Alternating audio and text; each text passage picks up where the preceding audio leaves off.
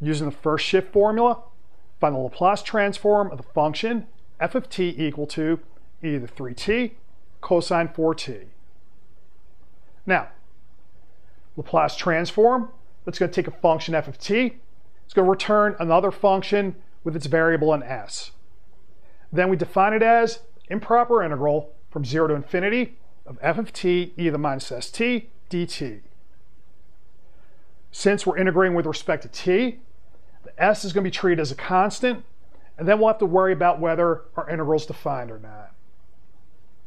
Now, the first shift formula, what does that say?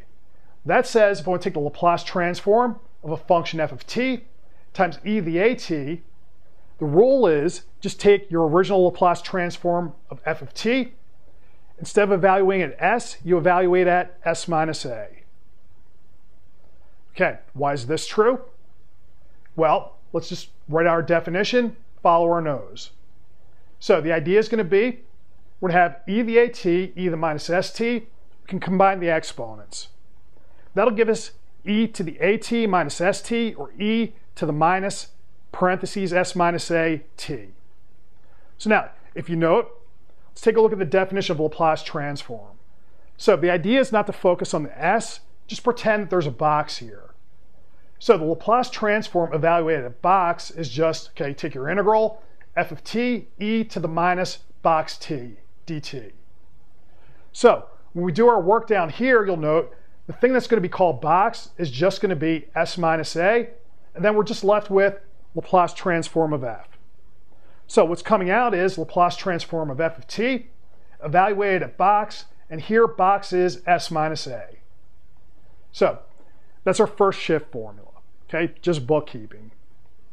Now let's apply it to our special case. Now what do we need here? Well, first thing we note, okay, we have e to the 3t, so here our a is going to be equal to 3. When we use our formula, we're going to need to know how to do the Laplace transform of cosine of 4t. So we did that in another video. So the rule there is going to be Laplace transform of cosine of bt. It's going to be equal to s over s squared plus b squared. Now, if we're going to do our shift, what's going to happen?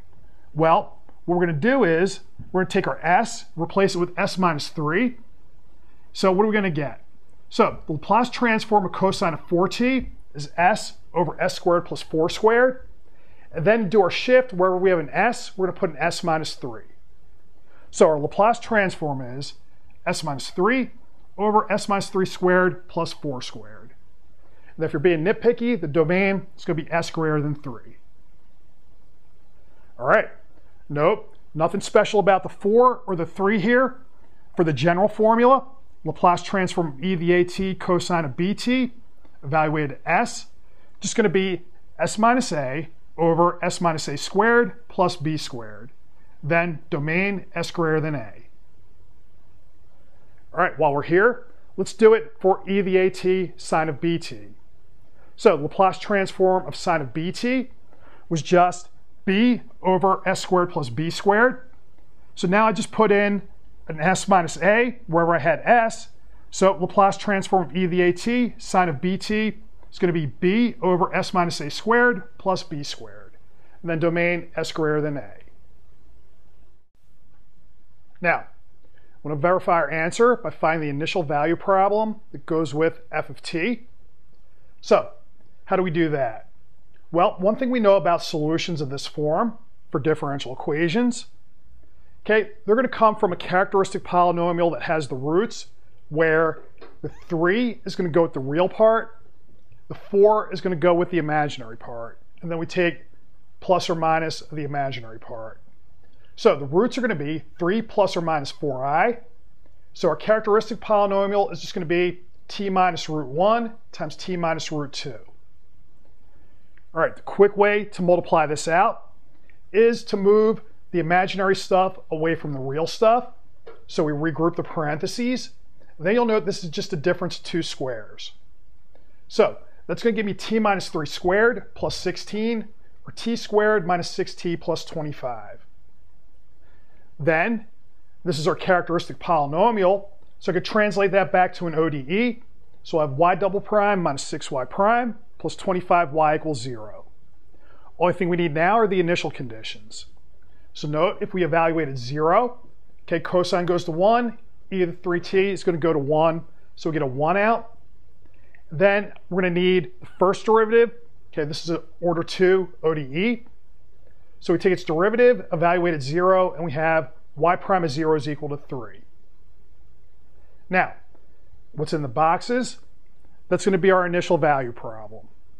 So let's apply our derivative formula for the Laplace transform to our ODE and see what comes out. Now, derivative formula, we worked this out in another video. So that just says if you take the Laplace transform of a derivative, it's going to be equal to s times, okay, take away the derivative, get your function y, and then subtract off y of 0. So if we apply that to the second derivative, okay, that's the derivative of the first derivative. So that's just going to give me s times the Laplace transform of the first derivative minus the first derivative at 0. And then I could just sub out this term here. So we get this formula for the Laplace transform of the second derivative. Now, we have Laplace transform for second derivative and first derivative. So what I want to do is apply the Laplace transform to both sides of this ODE. So if two things are equal, take the Laplace transform, they stay equal. So we'll have Laplace transform of our derivatives. Okay, I have this formula here. Then on the other side, we're taking the Laplace transform of 0, which is always 0. We use the linear property to break up the sums, and then we can use it again to pull out the numbers. So if I substitute in our formulas from up here, what we'll be left with, okay, is going to be this big mess here. If I collect all the terms that have just the Laplace transform of y, take all the other stuff, push it to the other side, okay, we get to here, and then you note, okay, we can divide by this, but also note that we can rewrite this as s minus 3 squared plus 4 squared. So if you note, this is going to verify what we got using our other method.